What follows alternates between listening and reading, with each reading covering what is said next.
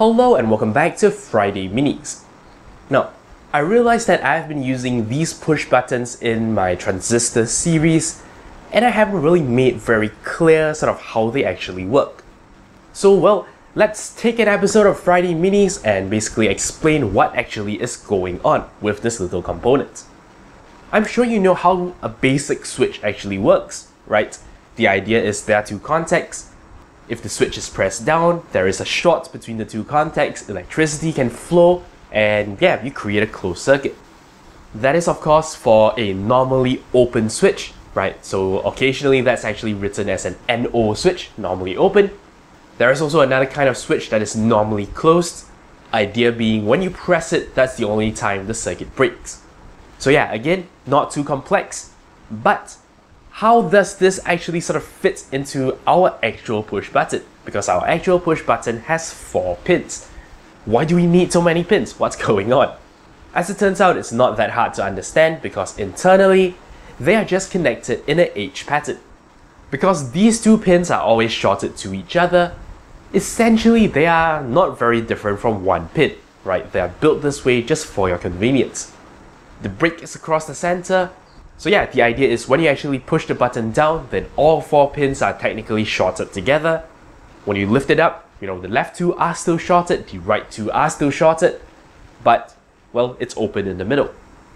To tell which 2 pins are shorted, you normally have to refer to the datasheet, though I have realized that, most of these kind of switches I've seen, the 2 pins that are closer together are actually the 2 pins that are not connected.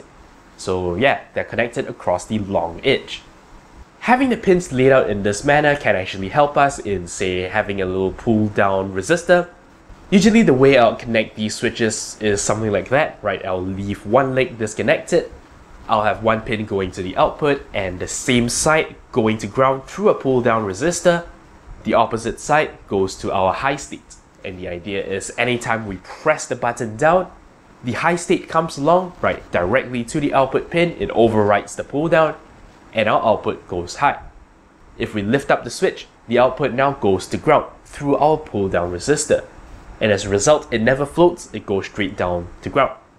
Of course, if you were to actually pull out that resistor, then technically your input pin is floating. And if you connect it to something sensitive, like say an Arduino or Raspberry Pi, you will see the numbers start to fluctuate up and down.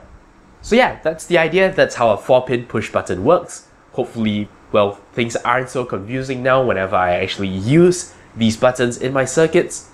But yeah, that's basically it, right? Just to give you a very quick idea. That's all there is for this episode of Friday Minis. Thank you very much for watching, and until next time, you're watching 0612 TV with NERDfirst.net. Thank you very much for watching. If you like my work and are feeling generous, you can shoot me a one-time donation on PayPal or sign up for a recurring one on Patreon. Of course, you can simply like, comment, and subscribe. You know the deal. For more videos, links to my channel and a related playlist are on screen. Thank you for your support.